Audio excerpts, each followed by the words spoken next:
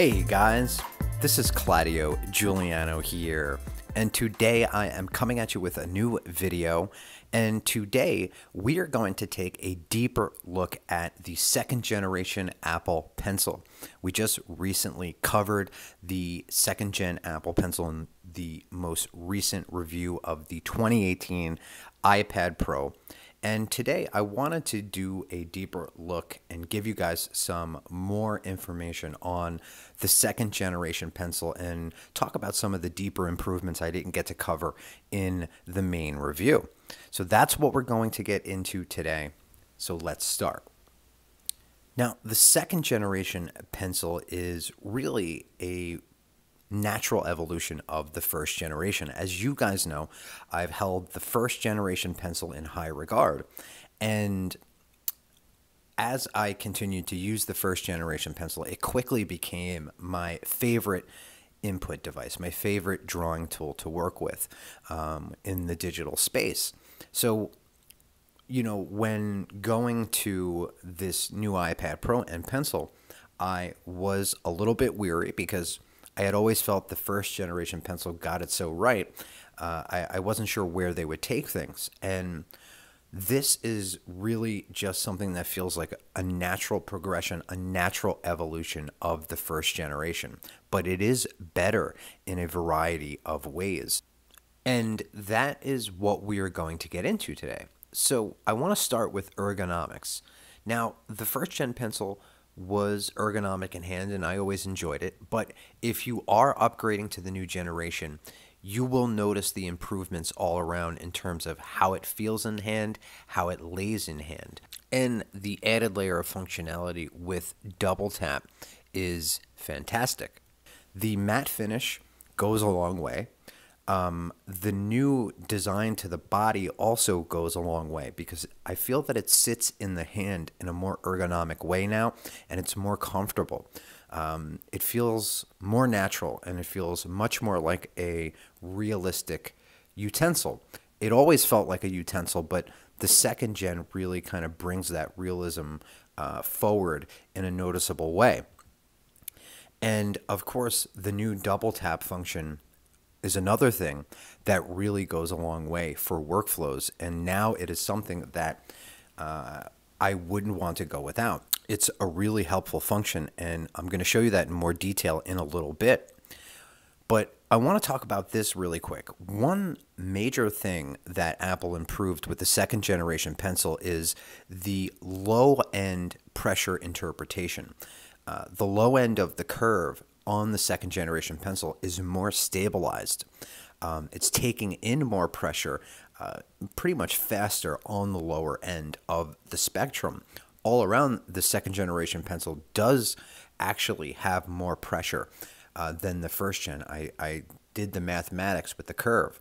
There is a bit more pressure here. And you will see that and notice that on the low end of the curve, especially if you have a light hand. It has great initial activation force, as it always has. But now with this better low end stabilization and interpretation, it feels even more natural. Of course, we're not getting any jitter anywhere, regardless of how fast or slow that you work on any kind of line. So, jitter does not exist with the Apple Pencil. We have extremely low latency here as well, and that is a combination of the new technology built into the second generation pencil because it's not identical to the first gen. It's very similar, but the technology is improved. The core technology of it is improved, but we have super low latency here. It's basically real time, and what that really equals up to is, if we have low latency, that really means the pencil in reality is super fast. That means when you put down your marks and lines and strokes, they are coming out pretty much in real time. And that is due to a combination of the screen, which has the ProMotion technology built in, and that is pretty much a screen with a 120 hertz refresh rate. So that makes the pencil experience faster, and the new technology makes it faster. So we have even lower latency than the experience with the last generation iPad Pro and the first generation Pencil, and it was something I definitely noticed pretty quickly. So it's pretty much like real time, and it's some of the lowest latency I've ever tested. And when you combine those things with the way that the Pencil does tilt, now the tilt functionality also feels even more natural when you are working with it. So tilt, of course, is fantastic with the second generation Pencil, and it works great. We now have system-wide settings to control the double tap functionality. So your system settings can override what the software is set to, and then you also have another layer of settings within software that you can custom set your double tap function to, whatever a particular software has it set up to. So right now I have mine set to bring up the color palette. And this is where the double tap functionality really comes in handy, especially in something that is a more complex software like Clip Studio Paint. The double tap function really comes in handy for pro level softwares that are bringing forth the pro level user interface experiences. And Clip is another one of my go-to softwares, and this double tap function has really helped cut some steps out when using Clip on the iPad Pro. Something that I have to access often in Clip is the color wheel or the color picker. And that allows me to, of course, quickly pick color, but also it allows me to quickly toggle into the negative when I need to do that. And now when I double tap, it's allowing me to access the color picker and the ability to quickly toggle into the negative pretty much with the pop-up functionality that is built into Clip. So I double tap, and when I double tap, that's going to pop up that palette, and I have quick access to it anytime. I don't have to go in, click on the color palette in the toolbar, and then click again to get into the negative, and then pick the color, then close it out, and then have to go back in. All of it is now streamlined because I can simply double tap and it's going to pop right up. Now you can set this to other functions as well. You can set it to toggle to your eraser if you want to do that. And you can also go in to your modifiers here in Clip, and you can set it to perform other actions. You can double tap. You can set double tap to maybe toggle into rotate or the hand tool. There's a variety of things that you can set for double tap in Clip. So it's a very great functionality, and of course great in other softwares as well. We showed a bit of that in the review of the iPad Pro.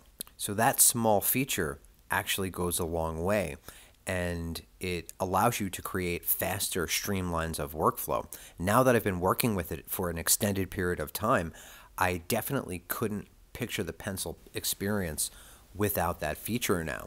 So it's definitely a feature I now rely on.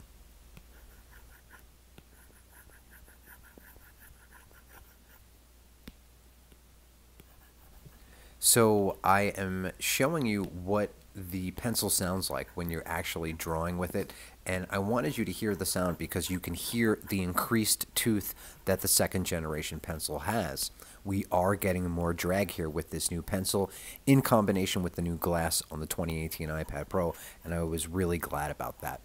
So some of you guys have been asking me where you can get some of my stuff from. If you go to the shop section on my site, you'll be able to get taken directly to the store. I put a bunch of new stuff up in the store, and you can get everything from hoodies to shirts to matching shoes and a variety of different products that are pretty cool. If you want to check it out, that is now up on the shop section of my website. Alright guys, so that is going to wrap up today's video on the second generation Apple Pencil. So I really enjoy the natural evolution that is brought forth in the second gen. We have extremely natural pressure dispersion.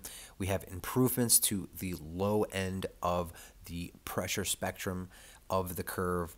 We have extremely low latency, which brings forth pretty much real-time results when you're laying down your strokes.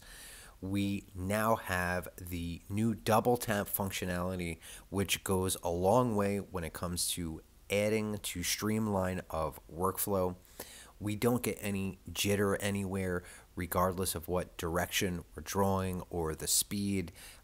We get natural tilt, and we get the new improved ergonomics because of the new design, the matte finish, and of course, we get the new charging functionality. So really the pencil pretty much never loses a charge. I have really not gotten the pencil below 90% now that we have the new charging feature.